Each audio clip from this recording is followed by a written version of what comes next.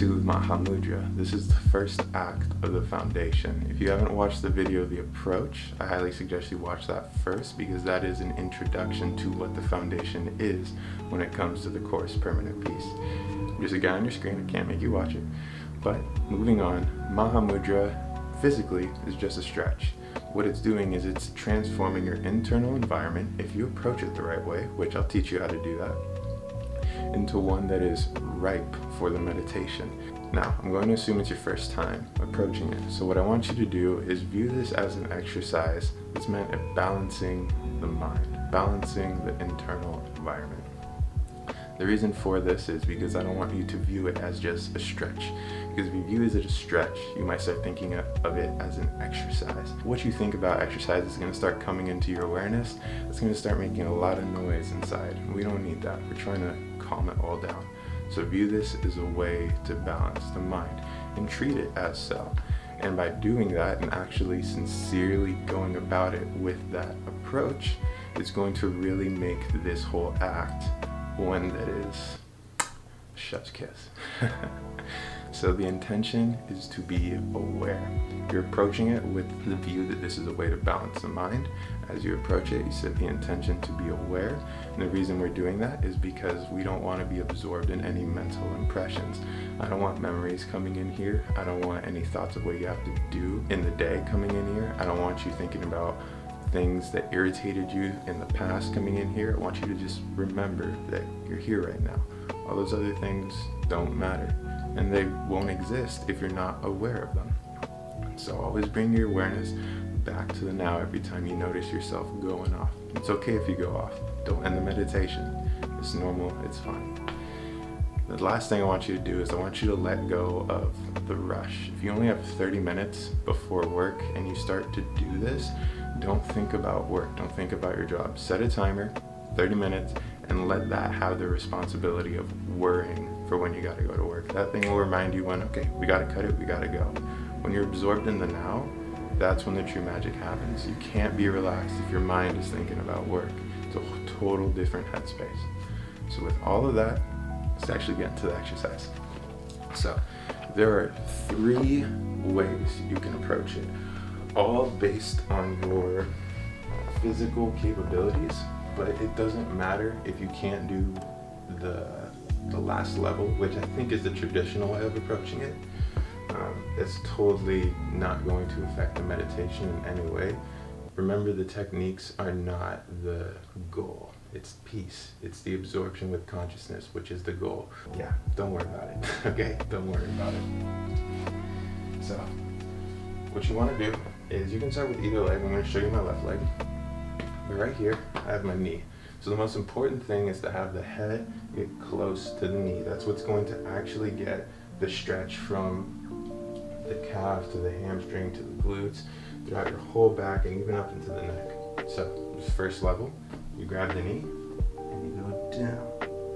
And you bring the head as close as you can to it while keeping the leg as straight as you can.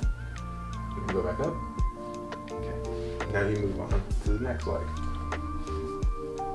Grab the knee, and go down.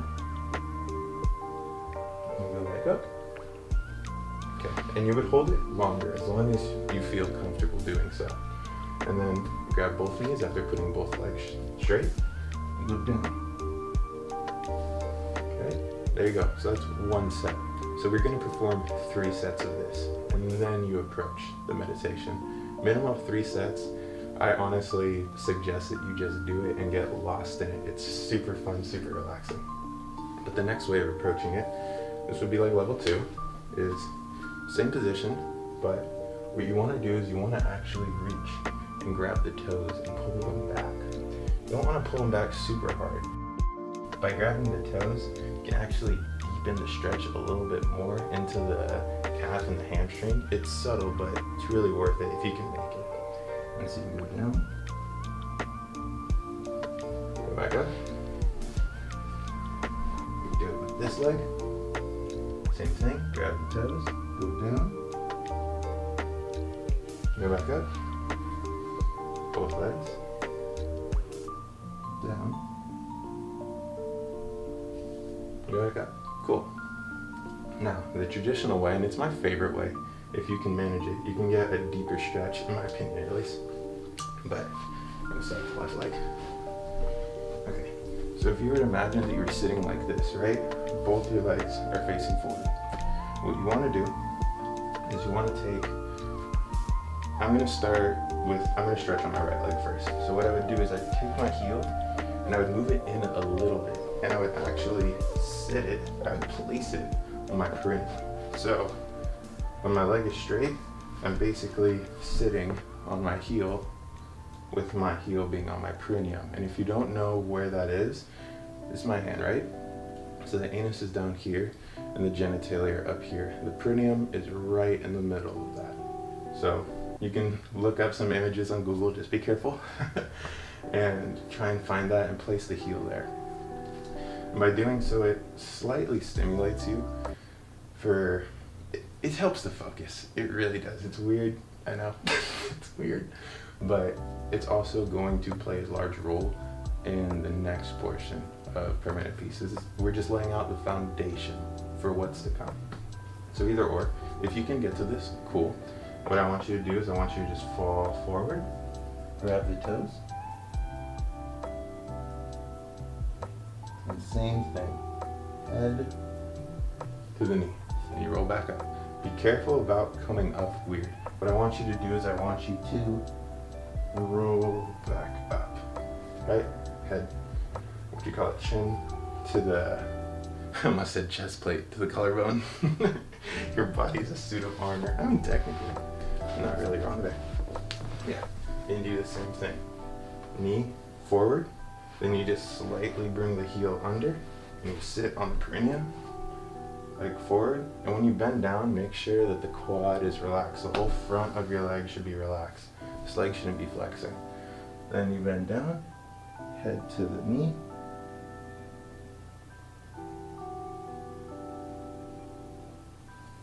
go back up, and then as we've done with the other ones, feet forward, grab the toes, head forward.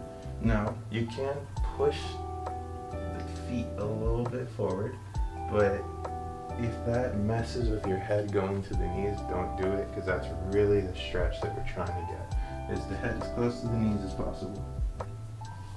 Okay, now this is actually the final part of the Mahamudra, is when you perform it, I actually want you to hold your breath every single time, if you can. First, start off by getting used to whatever level of flexibility works best for you, so either 1, 2, or traditional, and go into it. What I want you to do is I want you to go about 80%, then you just go down.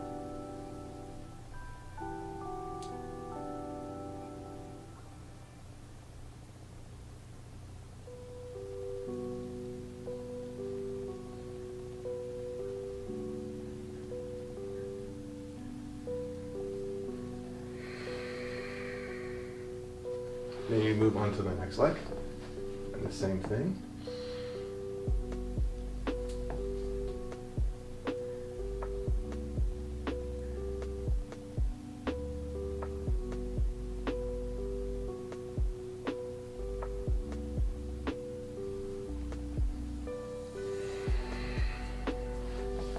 Both feet forward.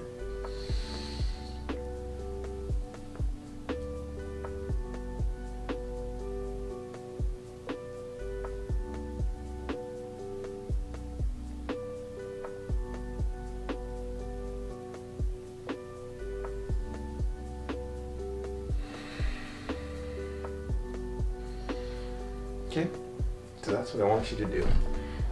And I didn't take any other breaths than those 3 when I performed it. In the beginning, I would take my deep breath, I would go down, I would come back up, and then I would take some breaths afterwards, because, hold up. Because what starts happening is you start stagger breathing, you start gasping for air in between, because your body doesn't have a good enough, CO2 tolerance. And you'll build that up as you start doing these practices. But yeah, that's basically the Mahamudra. That's a foundational way. We will be building upon it later on, so get good at this, please. If you're gonna actually move on to the next portion of the course, this is your fundamentals, all of this. So, hope you guys enjoyed. Best of luck, and remember, approach it in the correct way, and this should be transforming your environment. This should be a gentle act. There should be no stress. There should be no pain. You want to enter the meditation more relaxed than you started this stretch. Okay?